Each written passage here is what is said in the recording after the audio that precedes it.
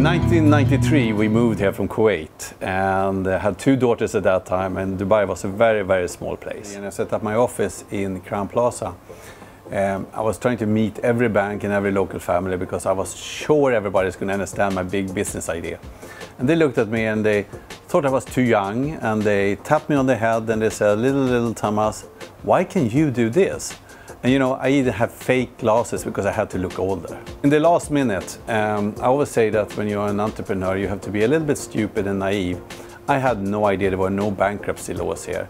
And in the last minute, when I had very, very little money left, I met my two partners, my best friends today, Rashid Al-Masroui from Abu Dhabi and a friend from Kuwait.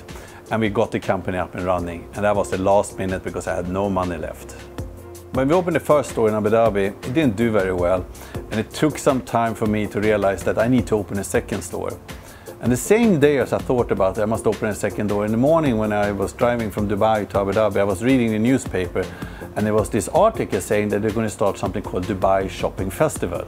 And I thought, I must find a place in Dubai to open my second store. So the opposite what you do when things doesn't work, as an entrepreneur you say, I open one more.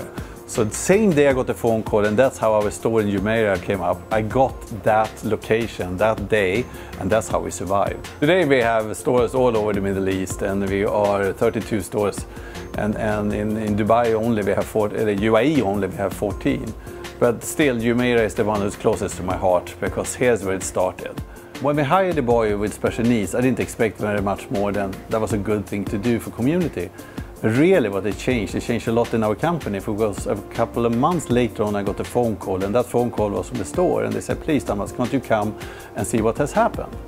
And he had changed the whole management team inside the store. The store had some problems, there was a little bit of politics going on, but when he came in and everybody rallied around and helping each other around him, the whole management changed, and that's why we decided to do it in all our stores. So I remember one day sitting in my office and looking at Crown Plaza or Sheikh Zayed Road and looking at the other side, and there was these two big halls being there, and they were going to build these big two towers, Emirates towers.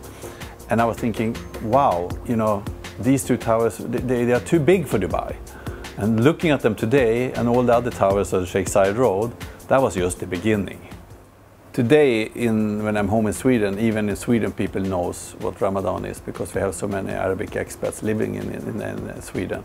When I came here, of course, I had no idea. I learned it when I came here. What I really hope is that people in the whole world can understand more what Ramadan stands for the peacefulness, and to try out and break bread together with people in the evenings and talk about life and talk about, because we all want the same thing. We want a peaceful world, and we want a place that our children can grow up. So our three daughters are born in the Middle East and the whole life has been in Dubai. They went to school here, and the really nice thing is they are Swedish, they have been brought up in the Middle East, they've gone to school in America, but what they call home is actually Dubai. And I think that is a part of what Dubai have done to all of our expats who's lived here all the time. It really feels like a home. We have been a part of the growing of Dubai, but it's always been a home. It's always been a place where you want to go back to. So when people ask me, where are you going?